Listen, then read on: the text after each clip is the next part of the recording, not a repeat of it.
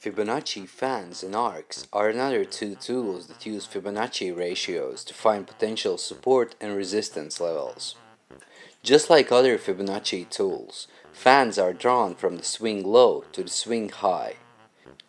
38.2, 50, and 61.8% retracement trend lines are then placed on your chart.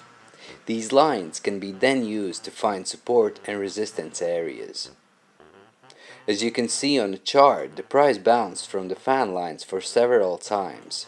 As the price breaks the 61.8% line, it is signaling about trend consolidation.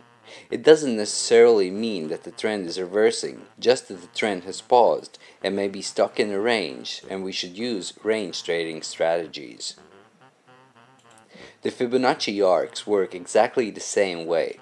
They are drawn from the swing high to swing low and are showing the potential support and resistance areas.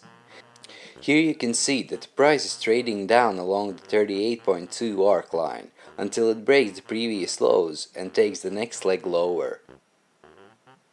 Subscribe to our channel for our next video about combining Fibonacci with other technical analysis tools, and don't forget to check out our other videos from our Fibonacci trading course.